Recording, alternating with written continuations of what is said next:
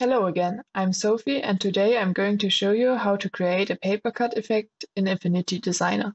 I'll start by explaining how the basic principle works so that you can create a picture like this. After that, I'll also show you some tricks on how to make it look more realistic. First of all, you have to create a new document. After that, you start by adding some rectangles that cover your whole canvas. For my example, I'm going to use 5, but you can use however many you like. You can create those rectangles either by placing all of them with the rectangle tool or by duplicating the first one. After you created all these rectangles, you want to color them. You can simply change the color of the rectangle by selecting it and then changing the fill color. Make sure that the outline width is set to none or to 0 points. I'm going for a transition from light to dark blue, for which I already created a color palette. After you are done with coloring the rectangles, the paper cutting begins. This can be done in multiple ways. I'll show you some of them so that you can choose your favorite one. The first one is to use the pencil tool and draw a shape with that. When you are done with this, you have to choose the node tool and click on close so that you have one continuous curve.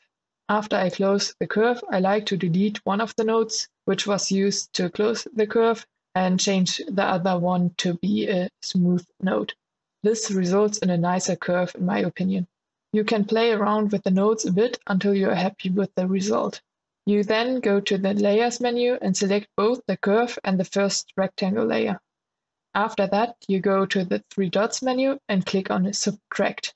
As you can see, the shape of your curve got subtracted from the first rectangle and you can see the color of the rectangle underneath it.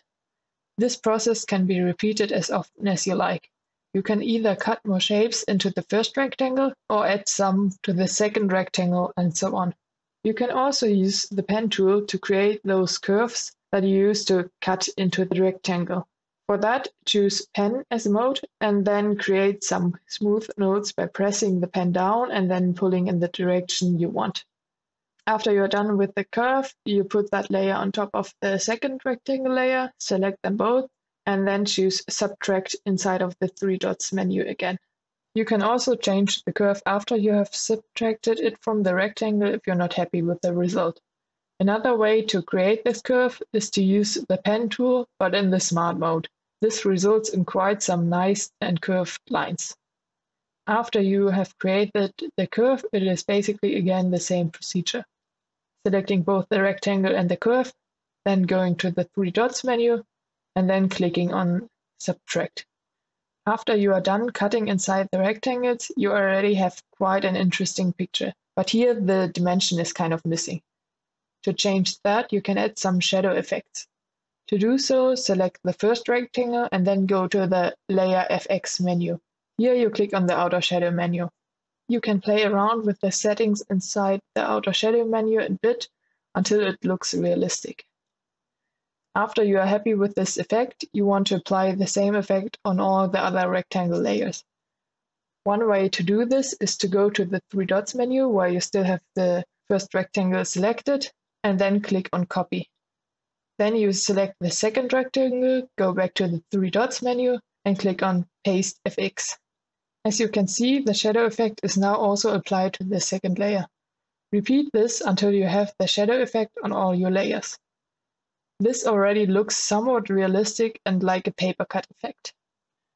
To make it look even more realistic, there are some things that you can do.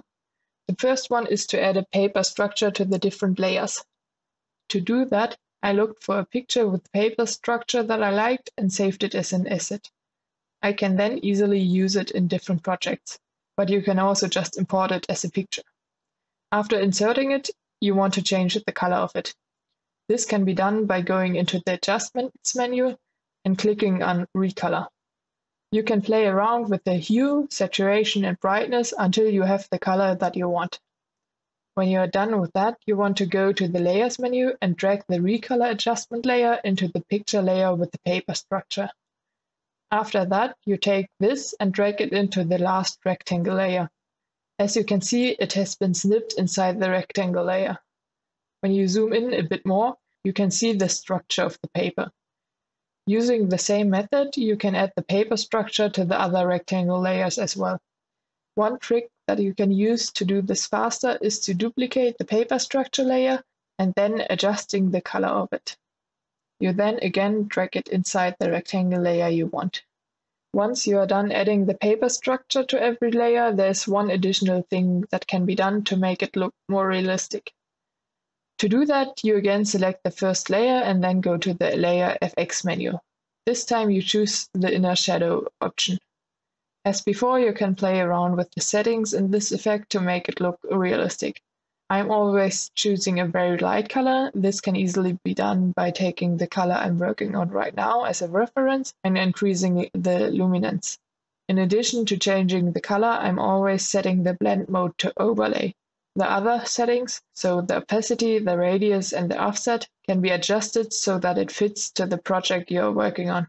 After you are happy with this effect, you can copy it again to the other layers as shown before. As you can see, this results in quite a realistic looking papercut effect. Using the same techniques, you can also create some more complex papercut effects, as you can see here. I hope this video was helpful and see you soon.